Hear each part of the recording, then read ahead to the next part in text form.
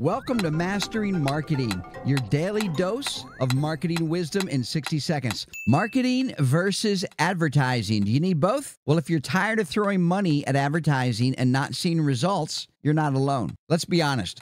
Marketing can feel like a black hole. You spend money on ads, but are you seeing the return on investment? The problem often comes down to confusing marketing with advertising. So let's clear that up. Marketing is the big picture plan to get customers excited about what you have to offer.